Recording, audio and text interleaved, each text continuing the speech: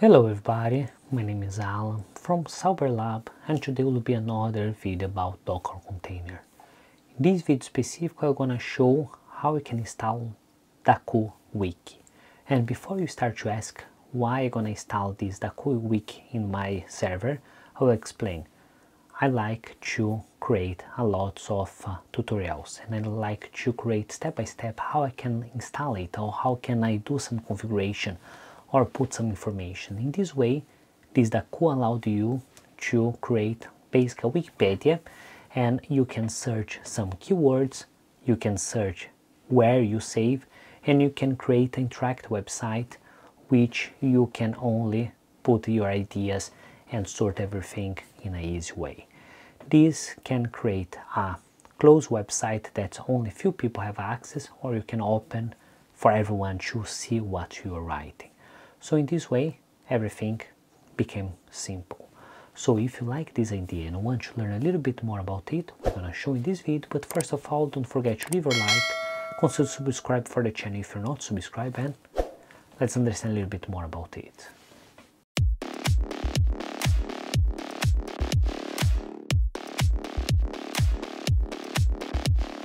Before we start to do any installation, first thing that we're gonna do is open the website for DokuWiki and try to see how they look like.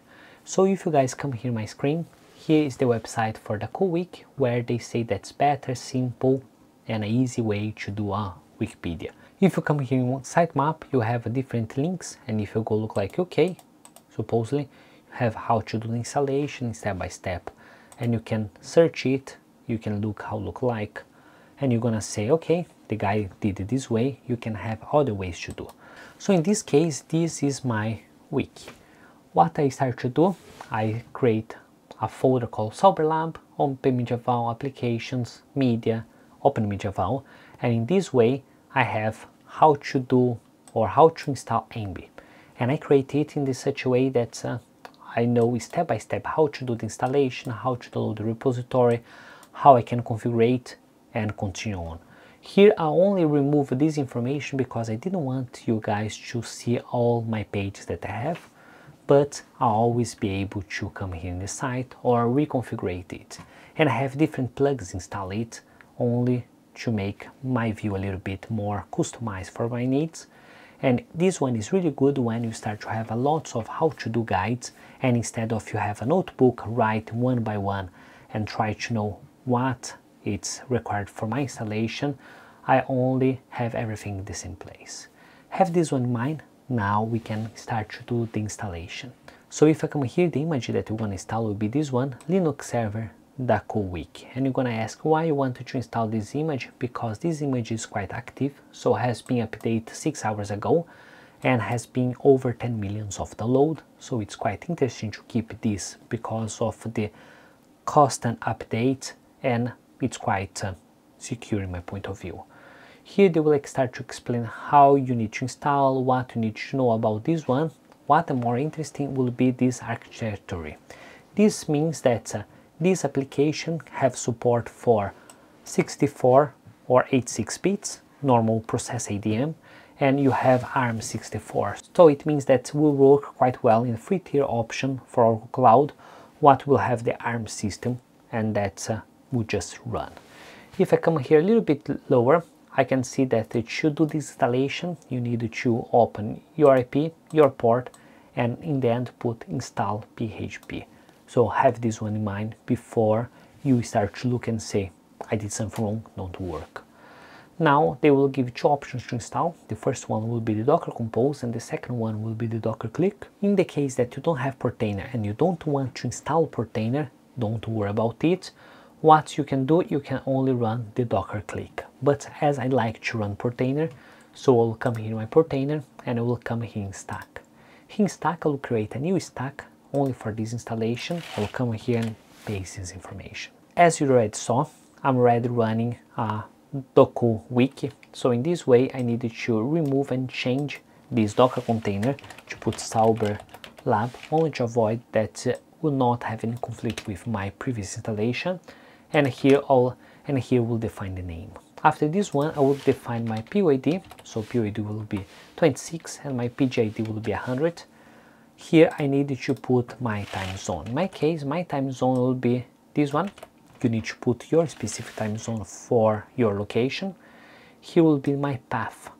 Because I'm using Synology NAS, my path will be /volume1/docker//wiki. And here it's my volume. Alright, I use a port 8 for other applications, so we'll put port 84, and here I will put 54. I can put any other port, but make sure that the port that you're using will not have any conflict with any other application, otherwise when you put run or deploy the stack, they will not work. So in my case, I did this configuration, I will put deploy the stack. Now my Wiki Sauber-Lab has been completed. If I come here in my container, I have my container and they say that's running. So in this way I can click my IP address. So now they will show this page, and because I didn't properly install, I can start modifying it, but as a standard will give as an open option and no user, no admin, nothing is allowed in this moment.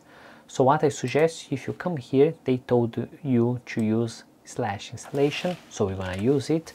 I come back in my Doku and I put here /installation.php and put enter. Now I can do the first configuration, so now I'll populate everything that I need here.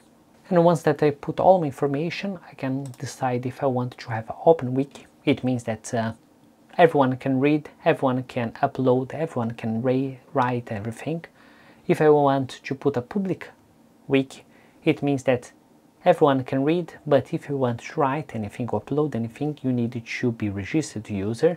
And if I put close, no one can read, no one can write unless have a user there. So in my case, I want to have a closed wiki, and here I will not accept this option because I don't want that any user try to register themselves.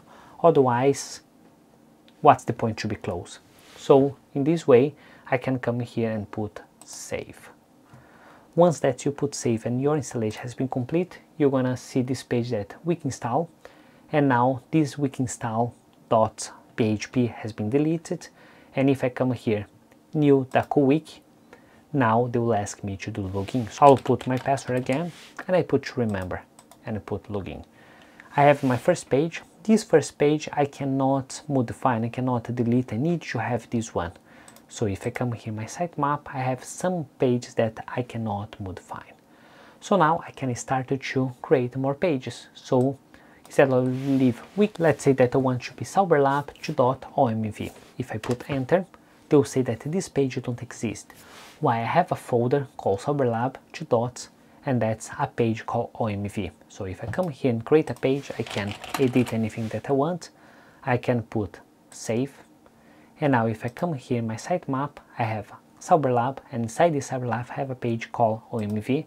And here if I keep editing and save, I can see all the histories and how much characters has been added for each revision. If I come here back in the top and put admin, what I can do, I can add some extra extensions.